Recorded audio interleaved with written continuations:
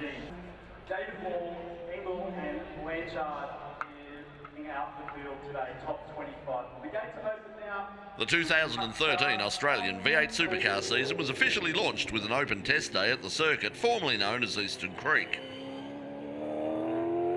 The highlight of the test was the first public appearance of the new Nissan Altima and the Mercedes-Benz AMG E63. Jason Bright set the fastest time of the day in the new Team BOC Commodore, but a fifth outright for Rick Kelly's Nissan showed that the team would be instantly competitive. It's been a very exciting day for us. Obviously, first laps the car's ever done this morning at Sydney Motorsport Park. So, you know, we had a few things we needed to tune up in the first hour and a half or so, and then we put our testing tyres on and went straight to P3, which was very, very exciting for us because it's the first time we've had a Nissan on the track in a competitive sort of spirit against all the other teams and cars, and same for everyone else. So for us to already be you know, up there in the heat of the battle is very exciting. Obviously still a lot of work to do and a long way to go, but certainly a very good starting point. I guess this has been a long time in the waiting. We're all here. It's sort of a bit like the first day of school again, and I guess to roll out this new car of the future, the brand new Nissan Altima, and put it up against the rest of the competition is fantastic.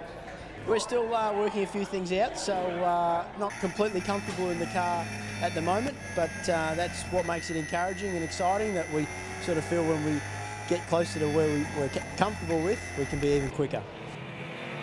German driver Maro Engel was quickest of the Mercedes drivers back in 14th place.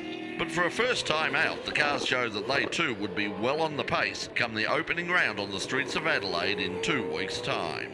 It's good to be in the car. We haven't had much time in these cars yet, so and first roll out wasn't too bad. We're pretty pleased at the moment. There's a few issues that we need to sort out, but you know, we've got every bit of confidence that we'll get on top of them, if not today, in the next couple of test days.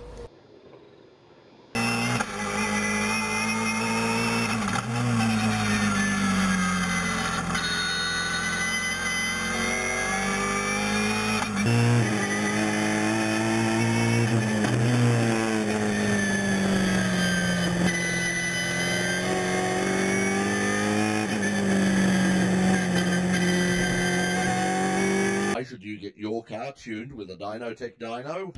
Your car will be more fuel efficient. An accurate tune means saving money at the pump. Your car is safe. It never has to leave the workshop to be tested. Increased performance, optimised fuel consumption and more power. Reduced emissions. Protect the environment by minimising your carbon footprint.